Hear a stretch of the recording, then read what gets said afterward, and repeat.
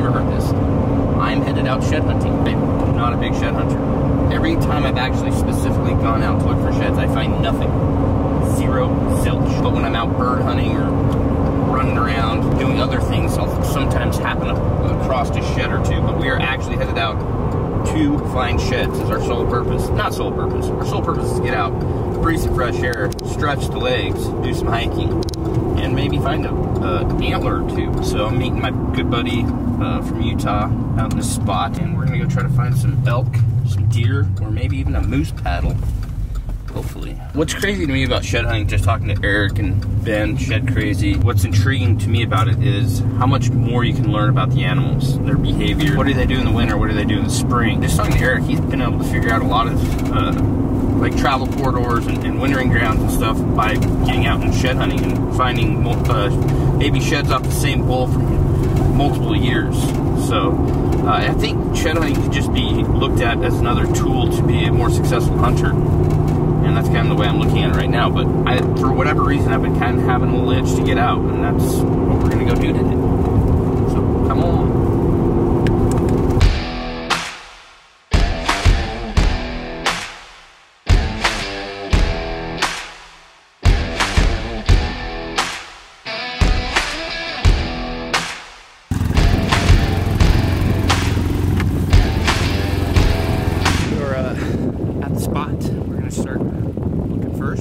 Jared was out here earlier this year. He has a pretty good idea where some moose were hanging out, some bulls. A couple of them were shed already, and there was another bull that hadn't shed already. So we're gonna go look for moose paddles first, and then maybe some elk after that. See how we do.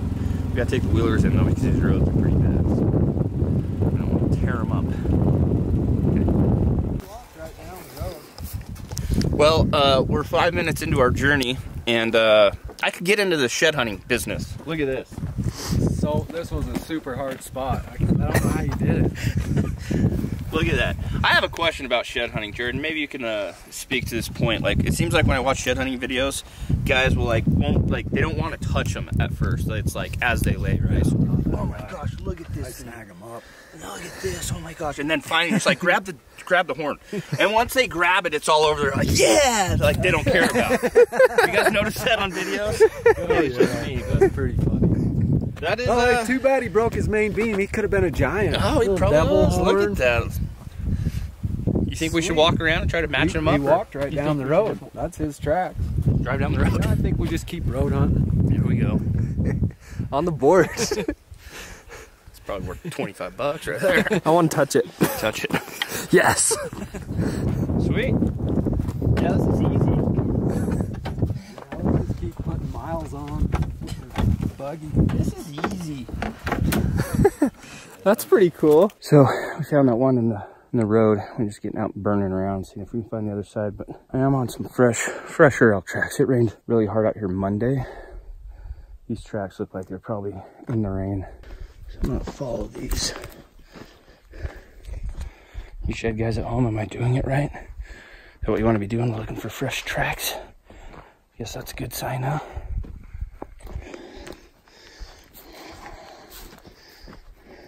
I can see how this can become very addicting. Like, I want to find a big brown elk shed really bad. My brain keeps playing tricks on me, thinking that I see them, but they're just logs and branches. But we're gonna keep looking. It's early. We haven't gotten to the spot we wanted to get to look for the moose, so we're on the board. How many times have me or you drove down past this? Lots. Here's an interesting question. How old do you guys think this deer shed is? Look at that. Cheater. Jared thinks it's 15 plus. That's old horn there. Look at that. I probably drove by this shed 20 times in my life. How old do you guys think this is? Let us know in the comments. Like Jared brought up a good point. Like, how many people find sheds and throw them in their flower garden? They're there for years and years and they don't look like this. No. Could be older than that. Dang, that's crazy. Should we leave this one for the mountain? Yeah. That's a mountain horn there. It goes right back here. Right back where it was. Kick the little sagebrush over. There you go. You gotta donate them back to the mountain every once in a while. It's good karma. Plant them like seeds.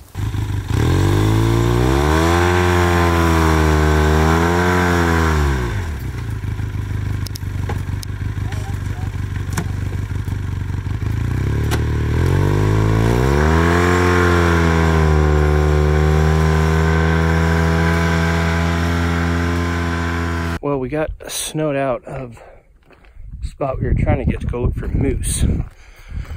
There's too much snow to get up in there, so we came back. On our way there, we came across a bunch of elk tracks across the road. So we came back and following those elk tracks right now. See if we could find that bull. This shed his antlers. A lot of tracks though, probably, I don't know, 6, looks like 6 different bulls coming this way. It's just fun. Can't believe I haven't gotten serious about this before. But, I mean, like I was saying earlier, it's just a great way to learn more about the country you hunt, learn the animals you're pursuing, and really just get out and stretch the legs, get a good hike in. I keep waiting to like come around to juniper and just bam, just big horn laying there, but it hasn't happened yet. So we're gonna keep on keeping on. I think it will happen though. That is what we are looking for. Well, kind of what we're looking for. These definitely seem to be bull tracks. And I'm just saying that. I don't know if they are or not. But they're pretty big. And they're pretty fresh. Been following this guy for about 400 yards now. Maybe there'll be a horn somewhere. Yeah, those are pretty good fresh tracks. Where's the horn? Or horns, plural. That'd be sweet.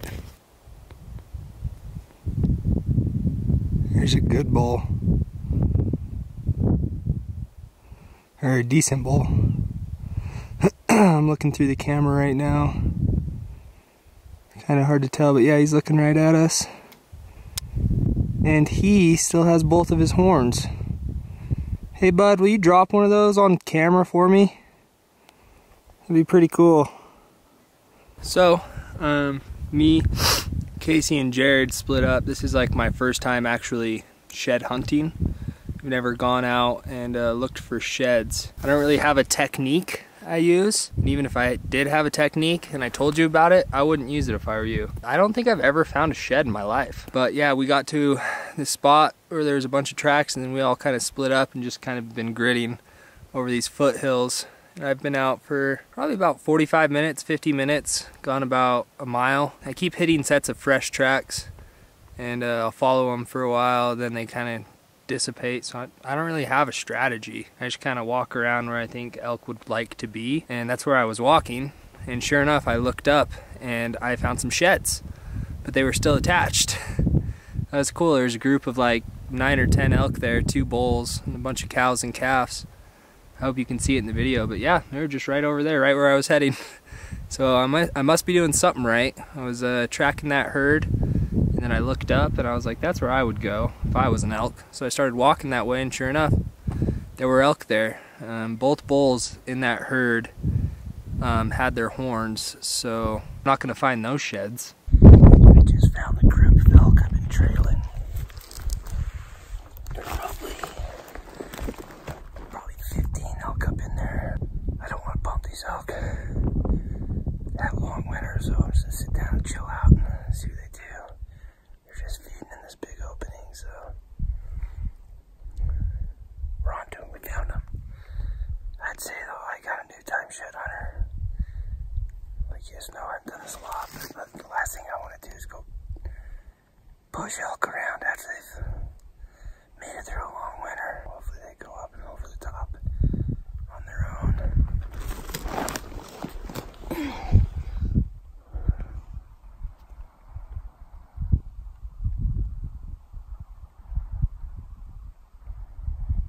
So this is interesting. I was showing you there's all those elk in there. I just walked up over the top and I came to where they were at. And their path leading out, I got on those tracks and just looking, and I probably couldn't see it from the video, but one of those bulls had lost one side, his right side.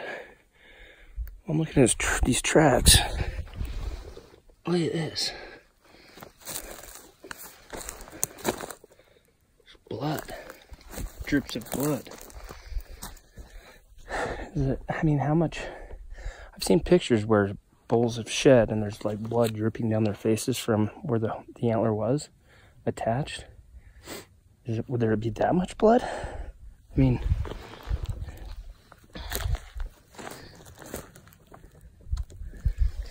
and I was thinking maybe when they went up over the top, he lost his other side, but I went back and looked, and I don't know, it's weird. Following a blood trail to find a shed. How much have you guys seen like a bull bleed after they shed an antler? It'd be good to know. It's crazy though. I understand like elk injure their legs or something, get a cut from running around the hills, but that's probably what happened here, except it's a decent trail of blood. This is weird.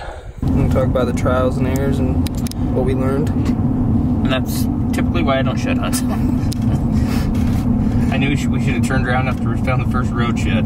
That was fun, man. It was a blast. I could definitely see myself getting more involved in shed hunting, just to get out, learn, and great exercise. But it's beautiful out there right now. Not much else is going on. Turkey hunting's going to be starting, but learned a lot today. Like, I think the biggest thing is to get into an area that the elk are in, obviously, and that's by following tracks.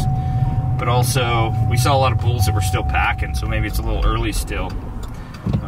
So, hope you guys enjoyed it. I'm sure Eric did a lot better than me today, as you guys have seen. But I finally made it into the shed tour vlog. Yes!